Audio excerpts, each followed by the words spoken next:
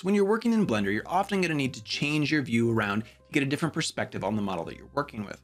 Now, we already know how to do that with our mouse. We can orbit, we can pan, we can do that. But sometimes you want to be a little bit more precise on what angle you're looking at, and it's nice just to be able to press a single button to get to that view. And that's where the number pad comes in. Now, if you're working on a laptop or you have a smaller keyboard, you likely don't have a numpad on your keyboard, and that's okay. It's important enough in Blender to have a numpad that they have a way of getting around that limitation. So if you go up to the edit menu, down to preferences, and then in this pop-up menu, come down to input, and you go to the emulate numpad, and you can turn that on, and then close that window. So let's talk about this numpad and what we can do with it. Now, if you're emulating your number pad, this might be a little bit more abstract. If you have a numpad and you can think about the structure and the layout of the buttons, this might make a little more sense. If I press 1, you can see that I get a view directly down the y-axis. If I press 3, I get a view directly down the x-axis. And if I press 7, I get a view directly down the z-axis. Well, that's pretty handy. And also pretty helpful is if I press 9, it's going to whip me around 180 degrees. So in this case, I'm now looking up the z-axis. If I go back to 1, I was getting a little dizzy here. If I go to 1, I'm looking down the y-axis, so I'm looking at the front of the monkey. If I press 9, I'll go to the back of the monkey.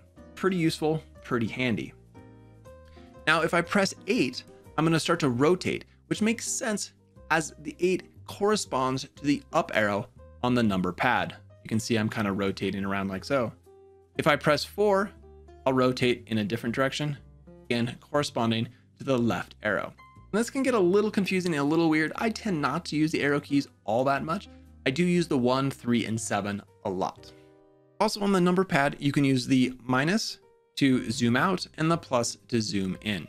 Pretty useful, pretty helpful. And there's still more numbers on the number pad that are useful. For example, here in this scene, you can see that there's 2 monkeys. We can see a light and there's a camera over there. And we'll talk about the light and the camera later. But maybe you want to just isolate your view. You've got too many things going on. So one way to deal with that is you can click on the monkey and then press the / on the number pad and you get into local view. We're going to zoom in, and if I zoom out, you can see that the monkey, the light, and the camera are gone. We're just in the local view of this one particular object. To toggle back, we press it again and we can see all the objects in our current scene.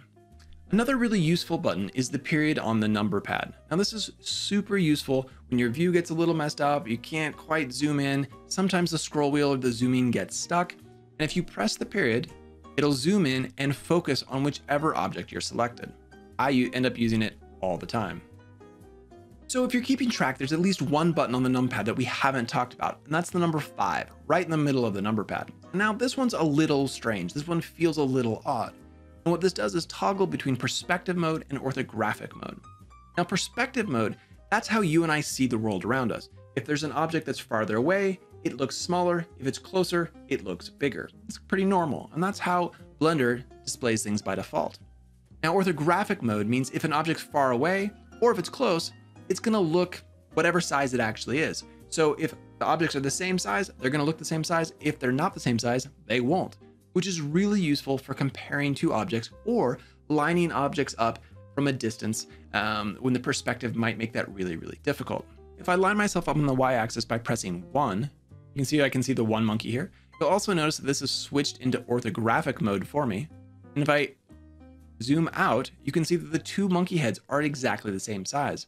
If I press 5 to go back into perspective mode, you can now see that the monkey head on the right has gone back into the distance and now looks smaller. So it's kind of hard to tell.